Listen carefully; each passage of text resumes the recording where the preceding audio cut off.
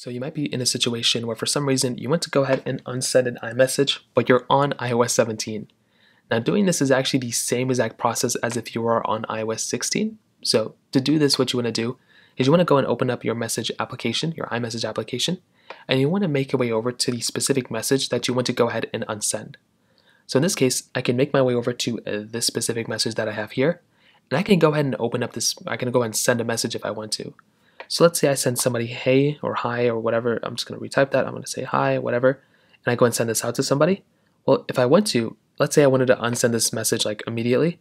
Well, what I can do is I can go and hold down this message right here, and you're going to see a couple things. You're going to see reply, undo send, edit, copy, translate, and more. You already know the option that you want to go and click on.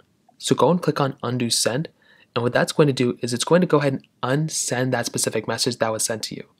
Now there's also going to be a little thing that says right here, it says you unsent a message, whatever, They said, but the person may actually still have seen it on their side depending on which device they have, basically. So that is one of the big things to keep in mind. You can unsend all the messages that you went to on this specific device, but if the other person, if you unsend it way later, there's a chance they have already seen it. And if they're not on iOS 16 or above, it will not be deleted on their side, basically, from what I understand.